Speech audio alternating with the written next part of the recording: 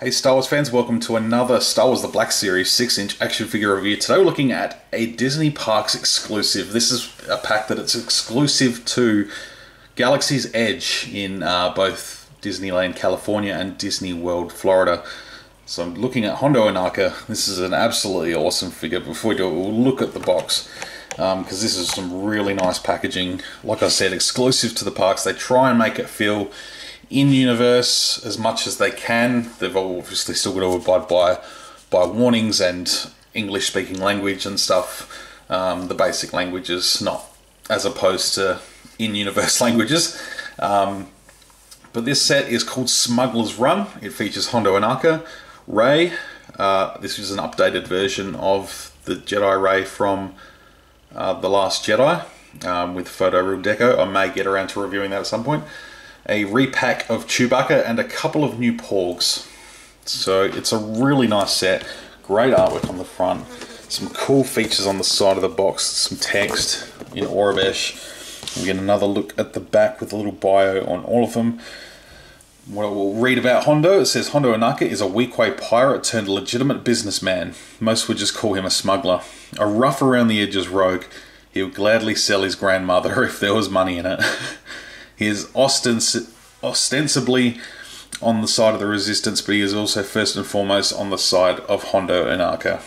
And Hondo's a great character. So inside the box, you have the figures all laid out there.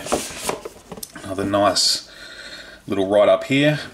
It says, scavengers, smugglers, and rebels meet at Batuu, a remote outpost on the galaxy's edge. In a time where conflict spans the galaxy and allegiances are challenged, the lines between hero and villain become blurred. Everyone must find a way to survive, even if the means of survival require breaking some rules along the way. So this is a very nice pack. I'm really excited. I got this for my birthday a couple of weeks ago. And, Hondo is one cool figure. So I'm really excited to have this guy in my collection. I really hope he comes out as part of the main line one day, but for the most part I don't think he will anytime soon. Just a nice little reason to get over to Galaxy's Edge. My wife actually got someone to pick these up in the US because we're not heading over there till next August. But look at that head sculpt, he's fantastic. He's such a cool looking character. The goggles aren't removable, but you can see his eyes underneath. His hat's not removable either, or helmet. Some great details though. His outfit, very similar to the one he wore in the Clone Wars.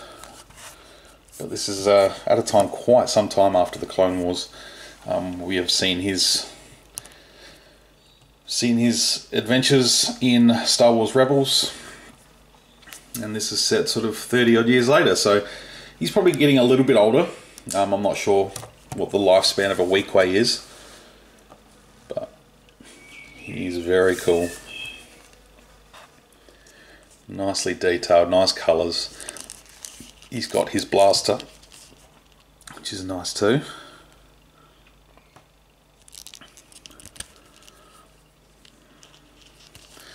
There's a slot there in his holster.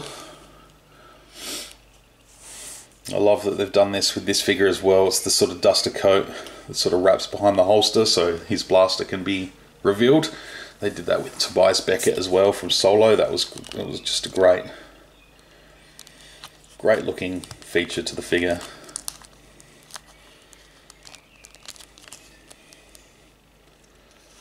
His boots. Just a really great looking guy. He is really cool. I dig Hondo. He's just a funny and exciting, awesome character. Brought in through the Clone Wars. So articulation-wise, he has a ball-jointed head, ball-hinged neck, ball-hinged shoulders, ball-hinged elbows, ball-hinged wrists, ball joint in the torso, upper torso there, just under the chest, ball-hinged hips, swivel thighs, double joints in the knees, and ball-hinged ankles. So Good articulation all the way through.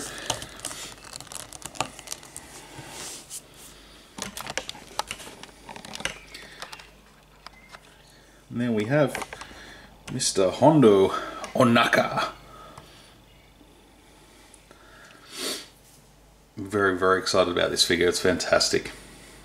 Definitely recommend trying to find a way to pick it up. If you visit Galaxy's Edge, definitely don't hesitate. This is a cool one to have. I'm beyond thrilled, like I've said a couple of times now. So until my next video, guys, thank you very much for watching. Let me know in the comments below what you think, and we'll see you on the next video. Until then, may the Force be with you.